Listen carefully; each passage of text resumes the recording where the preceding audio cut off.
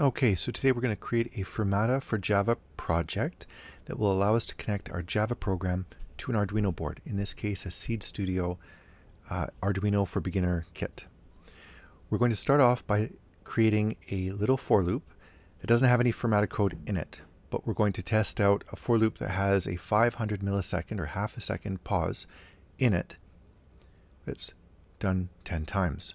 We're going to have a little print statement at the beginning and a little print statement at the end. We're just going to make sure that our program runs, just like this, a good test. And it does. It lasts for 5 seconds. It's in fast forward here, but it did last for 5 seconds. All right, next we're going to add in the Firmata4Java library through Maven, version 2.3.8, and we're going to put in the SLF4j library afterwards, like this, 1.7.3. It's the JCL version of it, and we're going to put that in there as well. So both of those have been imported with Maven, and we're going to put an import statement right here for the Firmata device portion of the library, and we're going to add in the IO exception library as well. Now we're going to create an object based on Firmata4Java called my Arduino board, and we're going to feed it the specific USB port for my computer. Now in this case, it's written one particular way in this string. For your computer, it's very likely to be different. Use, as you can see at the bottom of the screen, use the Arduino IDE in order to figure out which of those ports it is. Now I'm going to have a try, catch, finally block set right here, because we have to try to open up the port. And if we can't open up the port, we have to give the user an indication that we failed. And then if we've opened it up and we haven't failed, then we can finally, using that finally portion of the block, do the for loop that we want. And at the end of that, we're going to have a stop method called on the connection to the Arduino board.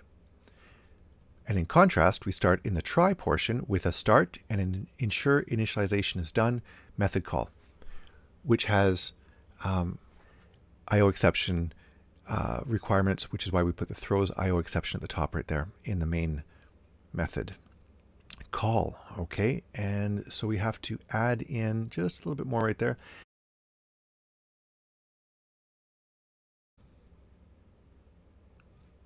And now we can run it.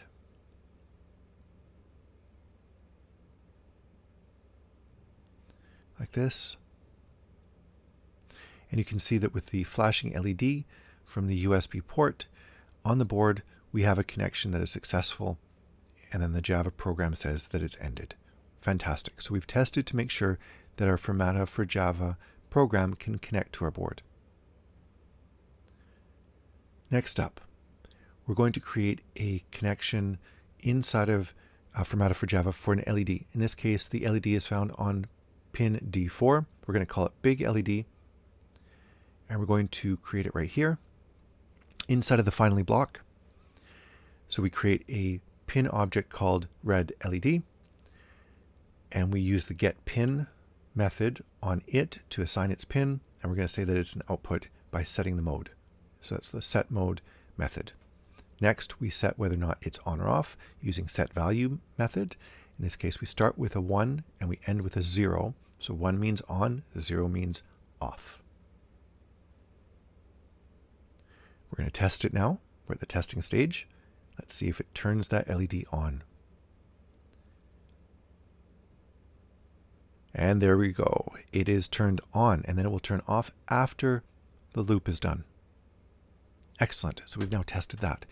So we're doing development and then testing in sequence, starting with the simplest thing and gradually adding complexity. This is a very good strategy for developing things. Next, we're going to create a button object.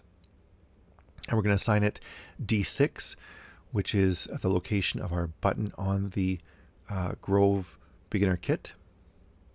We're going to define that up here as a constant. So button is given a value of 6.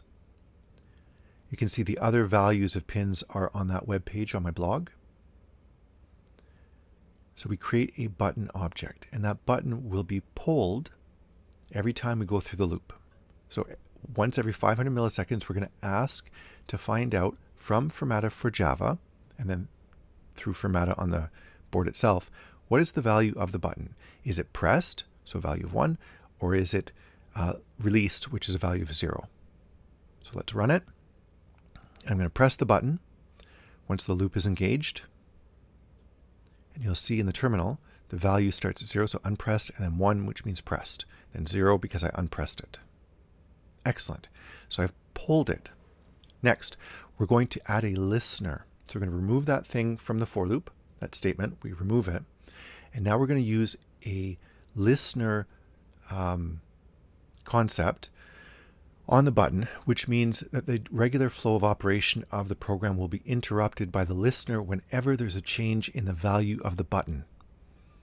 So rather than wait in the loop, we're simply going to react whenever the button is changed. Now, by adding this pin event listener in the add event listener, the override for the on mode change and on value change methods structure, it appears because it's pulled out of the library. And it's our job to fill in what happens on mode change or on value change. And in our case, we're interested in on value change, so whether it's been pressed or released. And every time it gets pressed or released, we want to say what the new value of the button is. So it's a very reactive approach to sensing, which is important for embedded systems. So we're going to run it, and every time I press it, it goes to 1. And when I release it, it goes to 0. So if I press and release, you'll see a pair of values, 1 and then 0, appear on there. Because every time I press or I release, it gets registered by the listener. And even though I don't have a print statement in the for loop, it will still print because the listener will interrupt the regular flow of operation. There you have it.